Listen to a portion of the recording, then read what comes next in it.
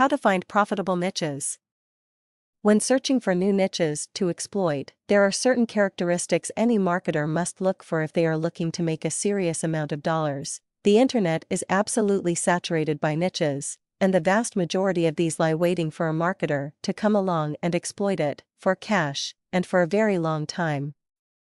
The trick for any marketer is to find these niches, and be able to quickly identify whether it's lucrative niche, or just one that will not reward all the effort to dominate the search engine results. It is easy enough to find new niches on the internet, even today when so many marketers have been online for a while.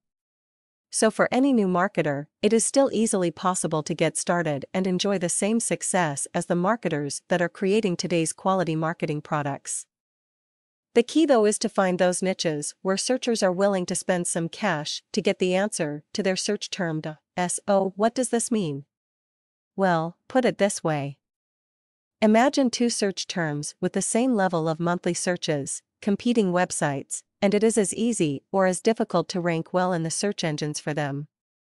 The first search term is how to fix a leaking faucet and the second is how to fix a golf slice. Can you tell which one would be the profitable niche? The most obvious response to these two niches, leaking faucets and golf problems, is that someone looking to fix a leaking faucet is not likely to part with any cash to find out how to do it, but a golfer who is desperate to fix a slice in their golf game is likely, if all other factors are there, purchase something which they believe will help remedy that issue. The key to identifying profitable niches is identifying niches where the people searching are likely to open their wallets and spend some cash once they find what they're searching for.